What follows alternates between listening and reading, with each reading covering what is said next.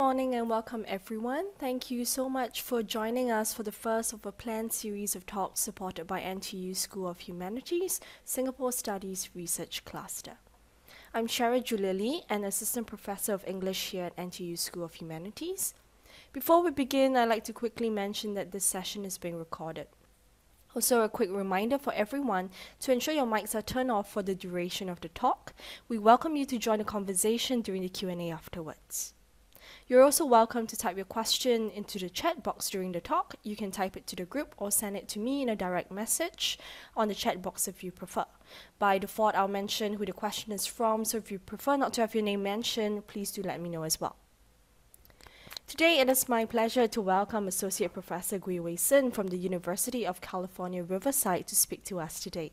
Dr. Gui is the author of National Consciousness and Literary Cosmopolitics and the editor of Common Lines and City Spaces. This is an essay collection on Singaporean poet Arthur Yap. He also co-edited a 2016 special issue of the journal Interventions about Singapore literature and culture. Notable among his numerous publications about Southeast Asian literature is his essay on contemporary literature from Singapore in the online Oxford Research Encyclopedia for Literature, as well as a chapter on narrating the global Southeast Asian diaspora in Volume 10 of the Oxford History of the Novel in English. Dr. Gui's talk today is titled Gender, Identity and Representation in Yeo Hui Xuan's Dreamwalker comic. I will now pass the time over to Dr. Gui. Dr. Gui, please. Thank you very much. I will now proceed to share my screen as I do have some slides prepared. Okay, I hope you can all see my slides. Excellent. Okay, before I begin my talk, I would like to respectfully acknowledge that the University of California at Riverside, where I work, is located on the lands of the Cahuilla, Tongva, Luiseño, and Serrano peoples. I am grateful to and recognize my responsibility to the original, current, and future caretakers of these lands, water, and air. My thanks also to my academic colleagues, Cheryl Julia Lee and Wee Wan Ling from NTU's English department for organizing and hosting this event. And my thanks also to the Singapore Studies Research Cluster and the School of Humanities at NTU for their support. So my talk today is about the comic Dreamwalker, and the Chinese title is 梦行者. And this comic is authored by Yeo Hui Xuan and started publication in 2009 and is still ongoing. So Dreamwalker currently has 3 series published by TCZ Studios, and the author is working on the 4th series right now. And I'm going to be reading Dreamwalker as a Singaporean comic that adapts Japanese mahō shōjo, or magical girl manga, and references important tropes from these magical girl manga. And I'm interested in how Dreamwalker's manga-esque tropes represent and raise questions about gender, identity, and social relationships in contemporary Singapore. So here is the outline of my talk. I'm going to be sort of doing a kind of literature review, right, to explain the terms global manga and manga-esque and what these terms mean. I'm going to briefly talk about scholarship and criticism about manga in Southeast Asia and Singapore, right, and then also go a bit into scholarship and academic criticism about mahō shōjo, about magical girl figure in manga and anime, and then I'll be talking about Dreamwalker itself. I do want to say a few things before I begin my talk for context and clarity. First of all, there will be spoilers, right? Not just spoilers for Dreamwalker, but also for some other comics and manga and anime I'm going to refer to along the way. So you've all been warned. And although Dreamwalker has 3 published series, my focus will be on the first series, which consists of 2 story arcs. Also, you may notice that I don't actually refer to Dreamwalker as a manga, even though its visual and artistic style is very similar to Japanese manga. Let me explain. On the publisher's website and also in the liner notes for the physical volumes, the paperback volumes of Dreamwalker, right? Dreamwalker is referred to as a comic, as comics rather than as manga. And the author, Yeo Hui Xuan, describes herself as Singapore's first full-time comics artist. So I'm respecting the terms used by the publisher and the creator and referring to Dreamwalker as comics, right? Even though I think we'd all agree it's definitely inspired by Japanese manga, and I'm also discussing it in the context of global manga and manga-esque studies. And what do I mean by global manga and manga-esque? I'll explain in a little bit, right? Just bear with me. And finally, Dreamwalker is published in both Chinese and English, but I'm working with the English version because I first bought the series. I bought the first series as ebooks on Google Play, and those are only in English. So I stuck with the English version when I bought the second and third series as paperback hard copies. So I'm going to be referring to the characters in the comics by their names in the English version, right? Which actually makes sense as I'm discussing the comic in relation to global or original non-Japanese manga. So I'm now going to do a bit of scholarship or literature review and explain what I mean by these two terms, global manga and the manga-esque. So these two ideas were introduced by comic scholars as a way of re-examining what Zoltan Kashuk calls the what is manga problematic. Right. In his essay, Zoltan Kashuk highlights the tensions and overlaps between two important definitions of what manga is. So on the one hand, you have the manga as style camp, and on the other hand, you have those who say manga is made in Japan. As their names imply, the manga as style camp would argue that what makes something manga is the adherence, the use, right, of a particular visual style or aesthetics.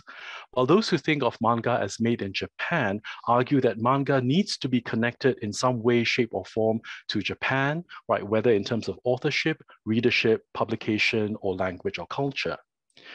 To widen the field of discussion between these two camps or poles, another critic, a sociologist, Casey Brianza, coined the term global manga, which includes what are often known as OEL, original English language, or ONJ, original non-Japanese manga. Brienza, who edited an essay collection on global manga, defines global manga as, quote, published sequential art products that producers and consumers might call manga, and that can be produced without any direct creative input at all from Japan.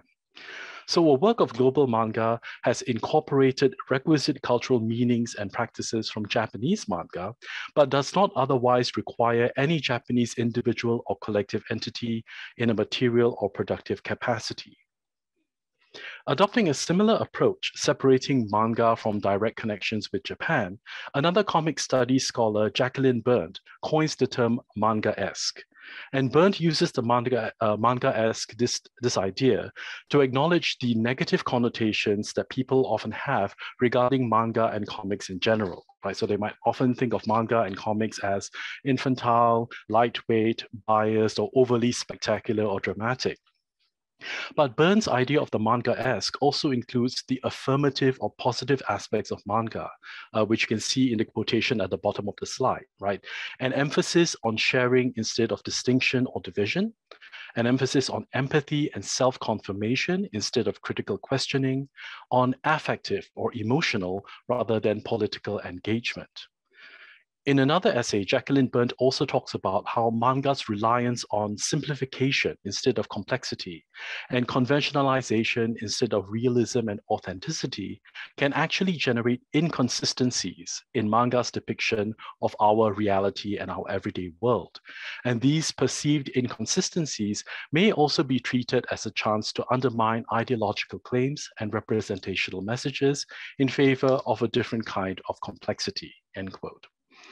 So why have I spent so much time talking about global manga and the manga-esque, these two concepts and ideas? Well, Casey Brianza's idea of global manga, right, moves away from debates about manga's authenticity.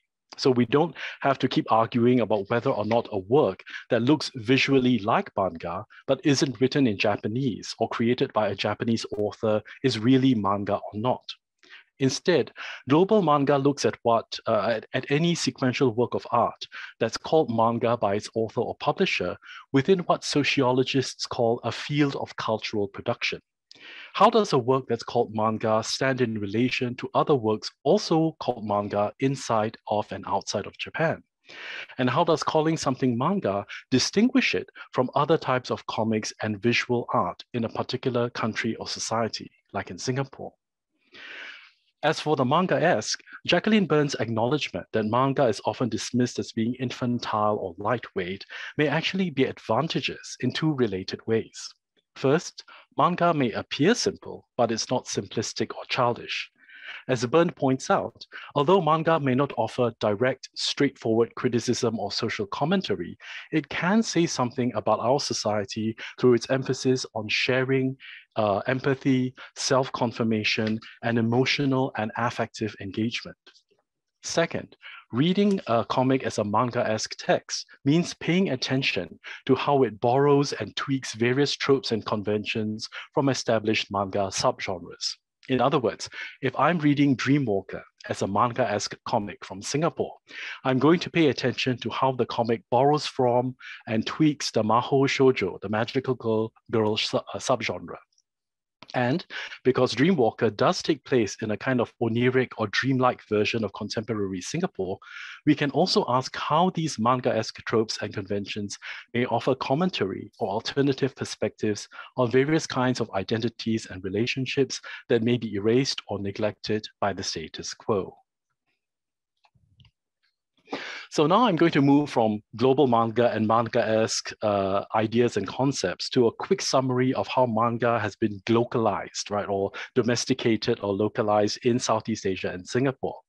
And here I'm drawing on the work of scholars such as Ng Wai Ming, who have written extensive histories about manga's publication and circulation in East Asia and Southeast Asia. So to summarize, right, Japanese manga became popular in Southeast Asian countries around about the mid-1970s and 1980s, right, in places like the Philippines and Malaysia and Singapore, right? And a lot of manga in the 1980s were pirated Chinese editions brought in from Taiwan and Hong Kong.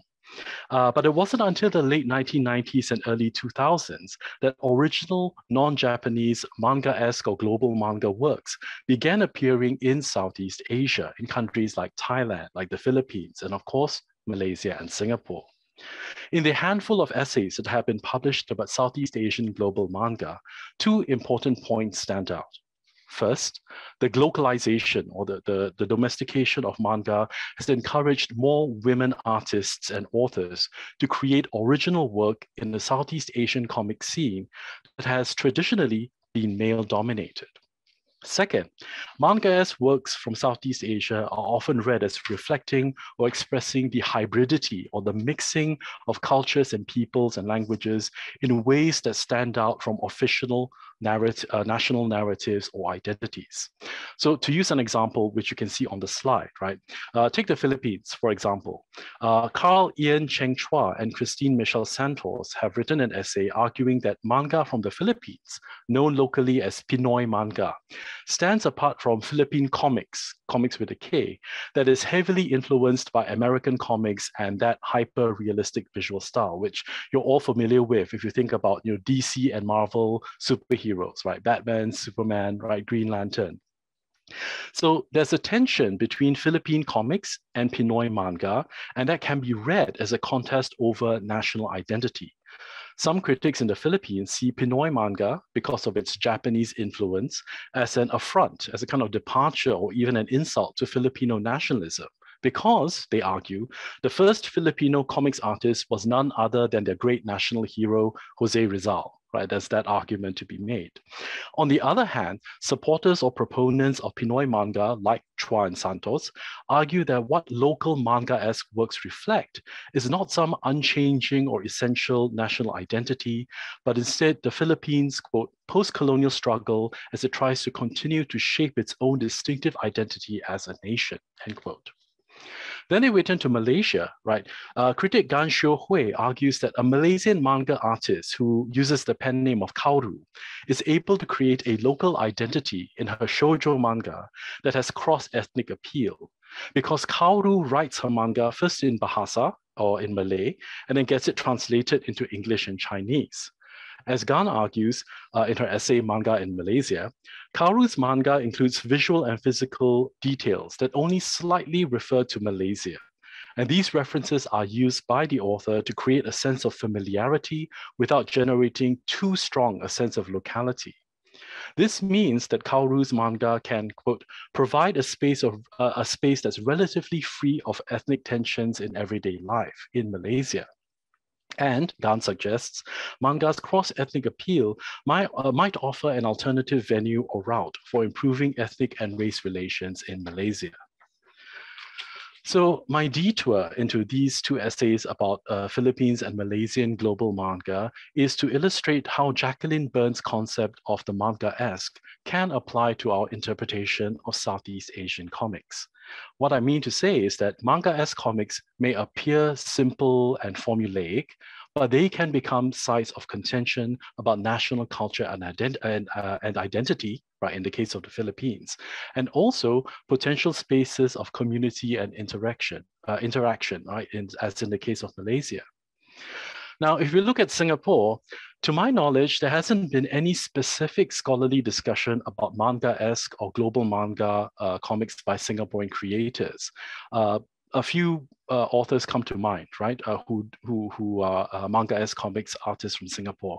Evangeline Neo, Fu Sui Chin or FSC, and Hu Jingxuan. And you can see the cover of some of their books on the right-hand side of the slide. My colleague Lim Cheng Ju, who works on comics in Singapore and Southeast Asia, observes that the mainstream trend in Singaporean comics has mainly been life writing. And by life writing, I mean autobiography or memoir or biography. Basically, stories based on the lives of real or fictionalized people. And examples that Lim Cheng Ju gives in his essay, Current Trends in Singapore Comics, would be Troy Chin's Resident Tourist, Oh Yong Hui and Koh Hong Ting's 10 Sticks, 1 Rice, right, about a satay seller, and Sunny Liu's Eisner Award winning The Art of Charlie Chan Hok Chai. However, in another essay, Lim Cheng Ju also points out that stories by female Southeast Asian comics artists over the past decade, over the past 10 years, have begun combining personal issues with broader political concerns. And here I want to offer a caveat, right? By politics and the political, I'm not just referring to the government or political parties or the color of your polo t-shirt. Politics in a broader sense means being aware of and thinking about power structures and relationships that affect us as individuals and as groups and communities. And it also means considering what kinds of power we may have as individuals or as groups to question or change these power structures and relationships. So to go back to what Lim Cheng Ju was saying about, life writing as a mainstream trend in Singapore comics, and also the combination of personal and political concerns in Southeast Asian comics by women creators, right? This is important to my discussion of Dreamwalker, because Dreamwalker is a manga-esque story centered on a magical girl whose personal everyday life becomes part of a larger power struggle in reality and in the dream world. To better understand the significance of the magical girl, I'm going to briefly discuss some critical scholarship about mahō shōjo, right, about magical girls. And this is where I'm just going to pause for a bit. I've talked for about 15, 16 minutes, and I want to ask you, the audience, when we think of mahō shōjo, magical girls, which characters come to mind? If you can just type in the chat, magical girls, mahō shōjo.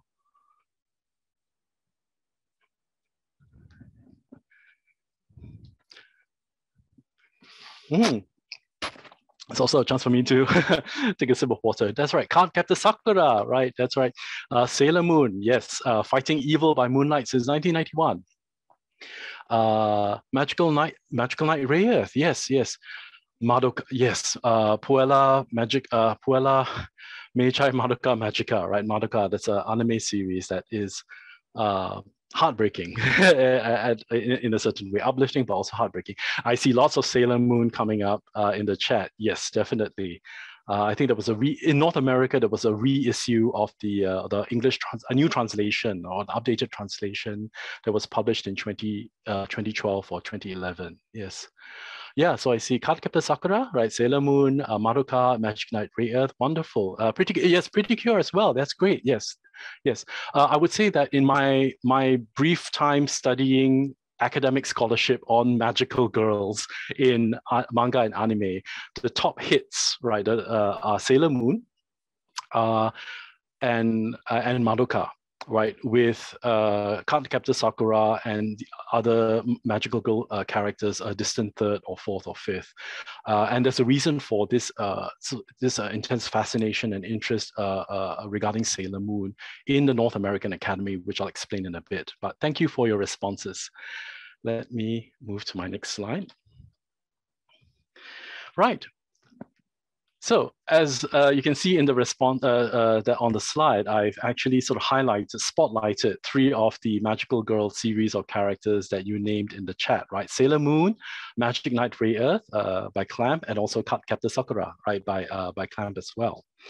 So the mahō shōjo, or magical girl, as her name implies, is the young girl who has magical or supernatural powers.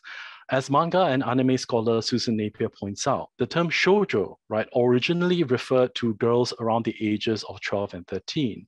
But, quote, over the last couple of decades, the term shōjo has become a shorthand, right, for a certain kind of liminal or in-between identity between child and adult, end quote. Now, to my knowledge, the most in-depth historical study of the mahō shōjo, the magical girl, is by critic Saito Kumiko, who observes that the magical girl emerged in Japanese anime and manga in around the 1960s and 70s, right? And often these narratives would feature, quote, a 9 to 14-year-old ordinary girl who accidentally acquires supernatural power. And when the ordinary girl invokes or summons the magical power, she goes through a transformation or metamorphosis, often into a more adult or physically grown-up version of herself. Saito also argues that the stories of magical girls from the 1970s often, quote, revolve around the magical freedom of adolescence, of teenagehood, right, prior to the gendered stage of marriage and motherhood, suggesting the difficulty of imagining elements of power and defiance beyond the point of marriage. So the magical girls from this earlier period, from the 1970s, often had to give up their magical powers when they stopped being tweens or teenagers and started making the move towards adulthood, becoming wives and mothers. So in Saito's view, the 1970s magical girl was a kind of conservative figure who reaffirms the existing system of marriage and homemaking in Japan's patriarchal society of the 1970s. But Saito also points out in her essay that since the 1990s, a different kind of magical girl has started appearing in Japanese manga and anime, the Sento Bishoujo, or beautiful fighting girl or female battle hero, who is still magical, right? But her transformation no longer requires any physical maturation of her body, right? So you might think of Sailor Moon, right? Pretty Cure, as someone mentioned earlier, or even Cardcaptor Sakura, right? When she becomes the card captor, she doesn't actually grow up into an older or more mature form of herself. She just dresses up in clothes made by her best friend / stalker, Tomoyo, right? So in Saito's view, this new 1990s magical girls who don't have to undergo a physical transformation, it suggests that magical girls may no longer need the grown-up magic to claim power because they are already powerful as they are. Thus, the 1990s magical girls maximize their power by simply being themselves, end quote. I want to remind us here that Saito's analysis of the magical girl as an ambivalent and contradictory figure is grounded in a specifically Japanese social and cultural context. Even though the 1990s magical girls are, quote, claiming power in powerlessness, their youthfulness and cuteness leaves them open to sexualization and leaves patriarchal power structures intact. But it's also worth noting that outside of Japan, the reception and impact of these 1990s magical girls has generally been more positive. So in the North American context, for example, there has been what is known as the Sailor Moon generation, which is a term used to describe an entire cohort, entire batch of women comics creators, mostly millennials, who were inspired by the Sailor Moon anime on TV when the English dubbed version first aired in 1995 in North America. Right. As Catherine Hammond, also a manga scholar, argues in her book, Manga Cultures and the Female Gaze, right? Manga like Sailor Moon and Magic Knight Ray Earth express, quote, a female gaze that allows readers to see celebrations of empowered femininity in the works that would otherwise be dismissed as misogynistic. And this female gaze can serve as a critical tool for female creators to overturn cliches and narrative patterns and to appeal to an audience of girls and women, and also as a means of feminist critique. So as Hammond argues in her book, right, Sailor Moon was very much an anime and a manga that provided positive feminist role models because the Sailor Scouts were female characters not defined by their attachment to men or involvement in romance. And also, right, Hammond singles out Clamp's Magic Knight Rayearth as another important text, right, that Magic Knight Rayearth largely conforms to to the magical girl manga genre's tropes about gender and sexuality, but Clamp gives these tropes a tragic twist that undermines the tropes. And I want to give a quick summary, right, of what happens there, because it's important for what we're looking at in Dreamwalker. So those of you who've read or seen Magic Knight Rayearth will know that 3 Japanese schoolgirls, Hikaru, Fu, and Umi, are summoned into the sword and sorcery world of Sephiroth by the world's guardian spirit, another magical girl named Princess Emeralde, ostensibly to save the world from destruction. So they're ordinary schoolgirls who become magical fighting girls. The twist, however, is that the 3 girls from Japan end up having to kill Princess Emeralde, who brought them to the world of Sephiroth, because the princess has fallen in love with a man and is no longer totally devoted to her world. And because Princess Emeralde can't kill herself, she's basically committing suicide by magical girl. Right? So this trope is a common one. Princess Emeralde, a magical girl herself, is losing her power because of her love and desire for a man. So her lack of purity and devotion to her world is causing Sephiroth to fall apart. So the 3 magical girls from Japan, Hikaru, Fu, and Umi, represent girlish innocence, trust, and the strength of friendship. And the purity of their hearts is what allows them to defeat the more sexually mature and now tainted Princess Emeralde. But even though the 3 of them do succeed in killing the princess and saving Sephiroth, the ending of the manga is tragic, right? The manga's final splash page, which is the bottom right image, this is the last panel of the Magic Knight Rayearth manga. The 3 girls are transported back to Japan right after they kill Princess Emeralde, who you see in the middle panels, and they're hugging and crying they're hugging each other and crying out in shock and anger, saying, "Kona no te nai yo, it cannot end like this. It shouldn't be this way. This can't be how things. This can't be the way it should be." Right? As Hammond observes, Rayearth the manga adheres to the standard trope in which the magical girl's youth and innocence have defeated maturity and adult sexuality. But the emotional pain caused by the manga's refusal to allow closure to the characters or the readers demonstrates the damage caused by this trope from the perspective of a female gaze that sees women as subjects capable of growth and change, instead of as mere objects to be discarded or defeated or desired, end quote.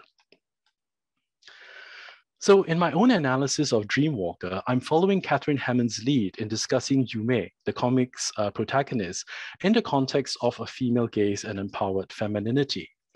Yume is a secondary 3 student, so she's about 14 to 15 years old, and she starts having strange dreams at the same time as people in her neighborhood start falling into comas or dying in their sleep. Yume, whose name in Japanese literally means dream, discovers that she has the powers of a dream walker, right? Someone with the ability to see and enter into other people's dreams, and also enter into a dimension called the dreamscape. Also, skilled and powerful dream walkers can create their own pocket dimensions or miniature dreamscapes. And dream walkers have the power to fight and defeat dream demons known as Boma, right, who are born from humanity's dark thoughts and feelings. And these Boma devour human souls, causing people to fall into comas and die in their sleep. This is what's going on at the beginning of the comic. The Bomas may be dream creatures, but they can cause real damage to our physical world. And Yume is mentored in a dreamwalker training by Muka, a talking cat. You can see on the image on the left, right, the final image of the first series, Muka is the top right figure. That's his human form and that's his cat form. He literally is a cat, a talking cat, right? Muka is a talking cat who is Yume's mentor and also a member of a group of elite dreamwalkers called the Five Pillars. Along the way, Yume teams up with two other dreamwalkers. Ken, that's the boy at the bottom right of the panel, who is also her classmate from school. He's an avid gamer, a cosplayer, and self-taught dreamwalker. Belle, the little girl in the top left, who is actually Yume's antagonist in the first story arc, right? And after Yume and Ken defeat Belle, we learn that Belle was manipulated by a powerful ex-dreamwalker named Shuangyue, who is the antagonist of the second story arc of the first series. So you may notice some things about Yume as a character. First, Yume's curly hair gives her the appearance of having cat ears or nekomimi, right? So her ordinary everyday appearance is already unusually cute or kawaii. Also, when Yume activates her Dreamwalker powers, she does not go through a metamorphosis or transformation into a more physically adult form. So this aligns Yume with the magical girls from the 1990s who also don't have a metamorphosis, don't henshin, right? They don't change their bodies. These beautiful fighting girls are already powerful as they are and maximize their power by simply being themselves. But what I think is the clearest link between Yume and a longer lineage of magical girls is her Dreamwalker weapon. When she begins as a novice Dreamwalker, she's using two twin rods or staves given to her by her mentor Muka. However, in the second story arc, she gains her own Dreamwalker weapons, right? She levels up, gets a power up, also gets a gear up. And she has two new weapons, two elegant and ornately designed swords. The design of Yume's sword, this is two panels in the bottom right of the slide, right? The design of Yume's sword, especially the ornate crossguard between the blade and the hilt, reminds us of Hikaru's sword, the Escudo upgraded version, right, from Magic Knight Ray Earth, which you can see as the color image on the bottom right. Right, notice the similar semicircular shape and ornate design of the crossguard of Hikaru's sword. And finally, what allows me to discuss Dreamwalker in relation to Singapore are the allusions or the sort of references to Singapore that occur in the background. And I mean this literally, right? Some of the background panels, which you can see on the slide, depict faded grayscale panoramic illustrations of common scenes of streets and roads and HDB buildings, right, in Singapore. And in the exposition section of the comic, the characters are reading a newspaper called Sing Paper, which you can see in the bottom right panel, right? The newspaper is called Sing Paper. So it's safe to say that the baseline world or reality of the comic is Singapore, or at least a kind of dreamlike version of the Singapore that we know. So in the Singapore context, how might we understand Yume as an empowered feminine figure?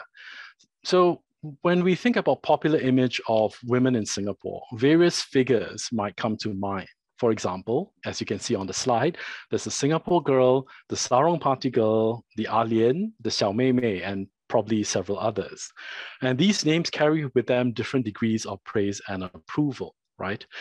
Furthermore, as scholars have shown in the 3 essays I have listed on the slide, in popular discourse, women in Singapore who go into politics or who work in STEM professions or STEM fields, or who are depicted in TV advertisements are still often regarded as wives or mothers or family or domestic caregivers, or, especially in the case of the TV commercials, valued for their physical looks and sex appeal. But as Chris Hudson points out in his book, Beyond the Singapore Girl, Discourses of Gender and Nation in Singapore, right?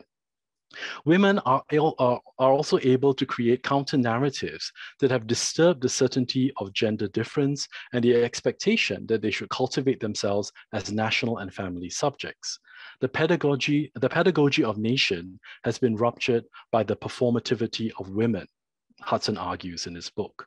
What this means, let me translate. What this means is that a protagonist like Yume in Dreamwalker can be read as refusing prescribed gender roles in a performative manner, which means she doesn't have to directly challenge or criticize these prescribed gender roles in order to break away from them. She simply needs to perform her difference. So take, for example, the notion that women's primary role is to create and nurture their families to ensure the nation's biological production, right? It turns out that Yume doesn't come from a standard nuclear family. Her mother, Scarlett, is absent in the present time of the comic. We don't know if she's dead or missing. And her father, Yu Ying, is away on business most of the time. And it turns out that her entire family are also dream walkers, right? Her mother, her father, and then her cousin Yuka are also dream walkers. So Yume, like her other family members, is drawn to a different purpose than simply ensuring the nation's reproductive future. And this is highlighted most clearly when Yume makes the fateful decision to become a dream walker in the sort of exposition section of the comic, right? Like many other magical girls in manga, Yume is fighting to protect those who are nearest and dearest to her. But if you look at the image on the left, you'll notice that the nearest and dearest are not Yume's family members, but rather her classmates, right? Yume in the right-hand panel, the grayscale panel, the three people she's thinking of are the faces of her three friends from school, Janice, Kirin, and Erika. And if you look at the image on the right of the slide, when Yume is fighting a powerful opponent, what triggers her growth and advancement as a dream walker are her care and concern for her best friend since childhood, Erika. We can see the faces of Erika in the middle panel, right? Those are Erika's faces that Yume is thinking of. So for Yume, what matters most to her are her friendships with Erika and her classmates, and that's what she's fighting for. In addition, right, it's her intense concern for another girl, her best friend Erika, that make her more powerful as a dream walker, which further pushes Yume away from a kind of heterosexual and heteronormative coupling. And this doesn't mean that Yume, does not care about her family members. I think it suggests that Yume doesn't subscribe to the national imperative of women putting their family and biological reproduction first and foremost. And this brings me to another point about Yume's innocence and purity. By this, I'm referring to some of the tropes mentioned by Saito Kumiko in her essay about magical girls in anime and manga, right? Which is that magical girls have to give up their magical powers as they move towards adulthood, and that adult female sexuality is a kind of danger or threat that the magical girl's innocence and purity must defeat because she doesn't yet know love or desire. Now, Dreamwalker does appear to stay true to the second trope, and the example I'm raising here is the fight between Yume and Marine, right? This girl on the left who is wearing dark clothes and wearing a black scythe. So if you look at Marine's physical appearance, right, she's wearing a crop top, right, shorts and knee-length high boots. In contrast to Yume, Marine is showing a lot more skin, right? And her long black hair accentuates, right, her sexuality. Unsurprisingly, Yume does defeat Marine, right, breaking Marine's scythe when she finds new strength and power within herself. And we find that Marine is working for an ex-dream walker named Shuangyue, who's on the right-hand side of the slide. And Shuangyue has been possessed by a powerful red dream demon and is controlling Shuangyue in order to try and eat or devour Yume's soul to become even more powerful. A desire that I think it's fair to say has sexual overtones to it. So Marine's sexy appearance and revealing attire are connected to her boss's demonic corruption. And at this level, the comic does seem to affirm the standard manga trope, whereby the magical girl's innocence is needed to defeat a character with more assertive sexuality, like Marine. But another way of reading this is to see Marine's sexiness as a symptom or manifestation of the red dream demon's corruption and the dream demon itself, right? If we remember, the dream demon is a manifestation of human negativity and desires. Yume's innocence might represent a turn away from sex and lust as a way of relating to others, right? Of not sexually and objectifying and lusting after other people. Instead, Yume's innocence allows her to empathize with and better understand with what other people are thinking and feeling. And this can be seen during Yume's climactic battle with the demon-possessed Shuangyue. As you can see on the top left, Yume receives a wound that would normally be mortal, that would normally be fatal, when she's impaled by Shuangyue, who has transformed his arm into a demonic spear. Again, I think we can't avoid, right, the sort of sexual connotations when we see such a dramatic piercing or penetration of a young girl's body. But instead of killing Yume, this deep wound, right, allows her to enter into Shuangyue's memories of being a dream walker and falling in love with her cousin Yuka. And it turns out that Shuangrue lost his right eye protecting Yuka from the red dream demon's attack. And the eye injury is what allowed the demon to possess and corrupt him. So by witnessing these memories, which you can see on the bottom left panel, right? By witnessing these memories, Yume is able to awaken Shuangrue's original self that had been repressed by the demon. And she's then able to channel her own power through the arm that's impaling her to exorcise or cast the demon out of Shuangrue. Right, so she turned a terrible wound into a kind of tactical advantage, right, to defeat the dream demon possessing her Shuangrue, the former dream walker. And my point in discussing this event is to highlight how we might move beyond looking at the Yume versus Marine fight as a kind of sexuality endangering innocence or purity, which is the standard magical girl trope, right? For Dreamwalker, I think we can similarly flip the trope in a way that Catherine Hammond did when she analyzed Magic Knight Rayearth, and to see Yume's innocence and purity as what allows her to empathize and to help her understand other people. In fact, if you look back at the middle image on this slide, which I went back to, Marine and Yume in the middle panel are depicted as fighting in profile. What at first appears to be an opposition of dark versus light might actually be a kind of yin and yang configuration, with the curvature, right, the curved line of Marine's scythe at the top, suggesting a kind of circular shape, right, joining the two girls together, a kind of complementary yin and yang circle joining both girls, so that they are complementary rather than opposed figures and forces. So the last point, okay, I'll try and hurry up a bit. The last point I want to bring up about Dreamwalker is that this comic can be also read in light of a 2018 documentary by Channel News Asia about class differences and socioeconomic inequality in Singapore. So I won't dwell on this because you probably are more familiar with this than I am, right? Suffice to say that this documentary, focused on a group of students, secondary school students, right, aged 15 to 17, from different educational streams or tracks. There was a kind of backlash against the Karina, who's the integrated program or IP student, for apparently saying or appearing to say some very snobbish or elitist things.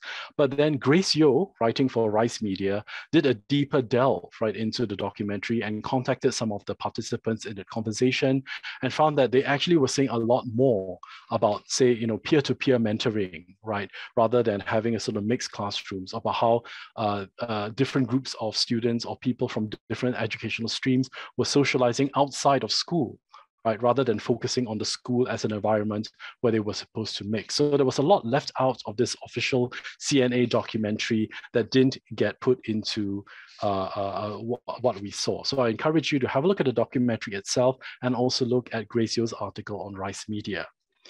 My point, right, in linking this documentary and the subsequent discussion to Dreamwalker is that Yume is a typical magical girl manga protagonist who is a below average student, right? She's arguably in the normal stream because she has difficulty even passing her academic subjects and has to take makeup exams, as you can see on the slides on the slide on the left, the left-hand side of the slide. This, of course, causes Yume a lot of stress. But her schoolmates and friends, both new and old, rally around to help her pass her makeup exams. And it's important to note here that Erika, Yume's best friend from childhood, is trying to be a model student. She's the school's head prefect or president of the student council, and studies very hard, and that's what causes her a lot of stress that develops into a separate storyline later on.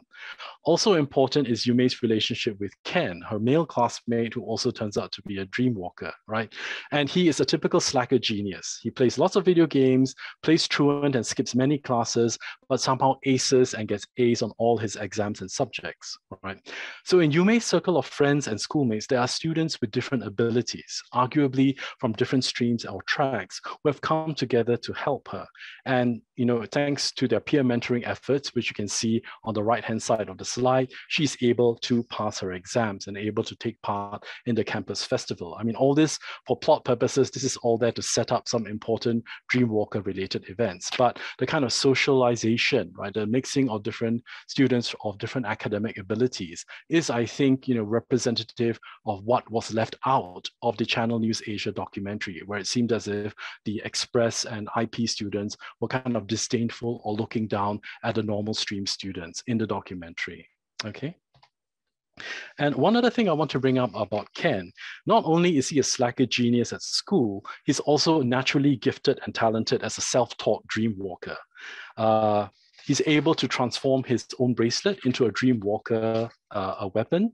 And not surprisingly, this gives Yume an inferiority complex because Ken seems to surpass her effortlessly. So she's doubly ashamed because she can't be as good as Ken either at school or in the dreamscape. Right. However, by overcoming her inferiority complex and realizing her own talents as a dream walker, right, and we can see her going through this mental process on the slides that I presented on this, on the panels I presented on this slide, right? By overcoming her inferiority and realizing her own skills and talents, Yume no longer judges herself by Ken's standards, whether as a student or as a dream walker, and starts regarding him as a trustworthy companion, right? Even though he can be irritating at times.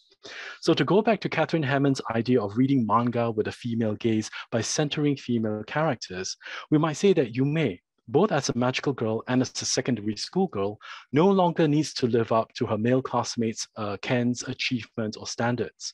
Yume sees and is seen by Ken as an equal on their Dreamwalker team and doesn't regard him as a potential love interest. And this is an important point because it's different from another famous magical girl manga that some of you mentioned earlier, Cardcaptor Sakura, right? Where if you remember, Sakura's male classmate, Lee Xiaoran, starts out as Sakura's rival, but then becomes her friend and her teammate, and eventually the two of them become a romantic couple. So in Dreamwalker, Ken is eventually romantically paired not with Yume, but with Yume's best friend Erika, right? So to read Yume's growth and self-confidence in terms of Chris Hudson's analysis of women and gender roles in Singapore, we might say that Yume has emerged as a bad subject who does not or cannot follow the standard script of academic success in Singapore. She's literally bad at all her school subjects, but she has the power and skill in the dreamscape, and such power cannot be measured by the usual quantitative metrics of academic achievement.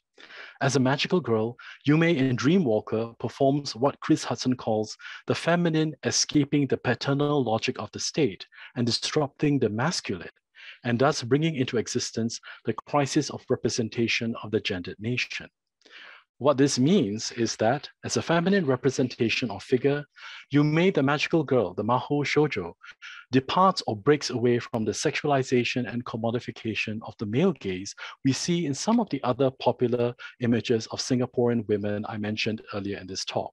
The Singapore girl, right, the Sarong Party girl, and the Xiao Mei Mei. So I'm going to conclude very briefly. To use Jacqueline Burns' terms, I hope I've shown how affirmative aspects of Dreamwalker performs as a kind of manga-esque text by highlighting how the comic engages with issues of gender and class through the tropes of magical girl manga, but also tweaks or modifies these manga tropes to produce representational inconsistencies. And these inconsistencies in turn invite readers to think more deeply about issues of gender, class, and representation in Singapore today.